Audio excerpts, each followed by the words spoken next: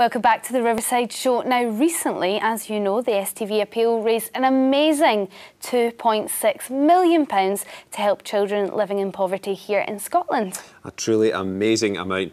But here in Glasgow, we also have a proud history of helping children in need much further afield as well. And we're joined now by the organisers of Art for Africa online auction, which is looking to do just that. We've got Michaela, Lynn and Brian. Thank you very much for joining us on the sofa tonight. Now, Michaela, tell us a little bit more about what Art for Africa is for and about your charity, Starchild.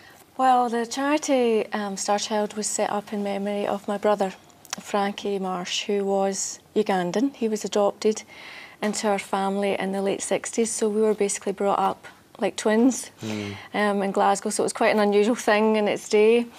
And Frankie died, and it took a while for me to be able to go to Uganda, but it was something I always wanted to do, was go there.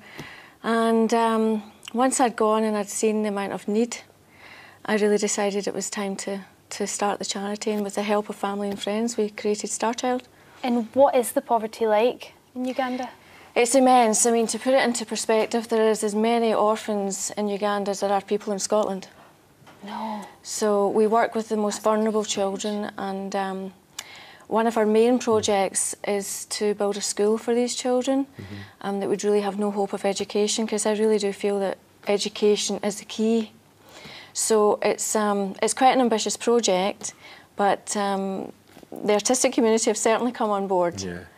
So is Art for Africa to raise money for the school and for Starchild? It is. I mean, basically, when I was touring around in Uganda and I was looking into the education system there, we interviewed a lot of children and teachers, and I really felt, you know, they were very much focused on the academic pupil. They all want to be doctors, lawyers, you know, things like that, and not everybody is academic.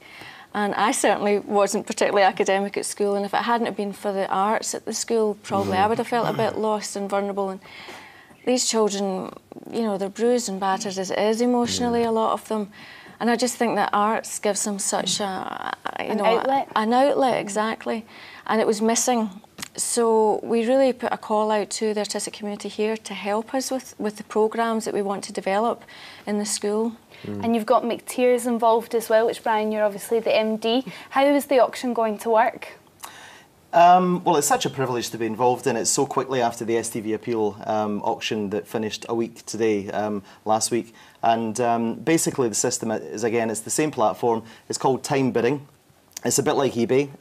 You put a bid in and go through the platform, which is www.gallery1842.com. That will take you to the Art for Africa auction. You can register very quick. It will take you 30 seconds to bid, 30 seconds to register, and then you can place a bid. You can place a bid as your maximum. If you can only make it now, you're going to be on holiday or whatever, put a bid down, the maximum you want to bid, and the system will bid for you. So it's absolutely simple. There's just over 80 paintings, 80 works of art in the auction. Many have got good bids on them, like the one by Peter Howson here. Many are there to be bought for as little as £50 or a little bit more. For a great cause. And Lynn, you're one of the artists involved in the project. We've got a Peter Howson painting there. You've brought some of your work with you. Yes, I've brought along Orchid. It's an original pastel. That's stunning. Which is going to be up for auction. I think it's got a couple of bids already, has it? I think we've got 5 bids on there. Oh my goodness, that's great. Fantastic. £70 is that just now. Well, that's good. I want that up. And Lynn, how did you get involved in the project then? I met Michaela and Ronnie through the powers of social media on Facebook. Wow. And I saw the call out for the members of the artistic community in Glasgow, who are notoriously very generous anyway. And I responded by offering a couple of pieces for the auction. Brilliant. You must feel great to be part of something like this and make a difference. It's absolutely wonderful. I think, you know, living in this country, we have a fantastic education system where the arts are really encourage, you know, music, drama and art. Over in Uganda, this is just not the case, as Michaela told me all about it. So, well, listen, wonderful. It's a great charity, and this is a great initiative as well. And Brian, when does this auction close? And just remind us where we can bid. The auction closes on the 3rd of November, so there's still plenty of time to get bidding, and it's 24 hours a day. Gallery 1842. Gallery1842.com. Brilliant. Thank you all very much for joining us tonight on the Thank Sofa. you. Thank you. Now, earlier on we heard from Colin, who spent the day rummaging around at the Burrow collection, one of the most amazing personal collections ever gathered anywhere in the world. Colin, what's your day been like?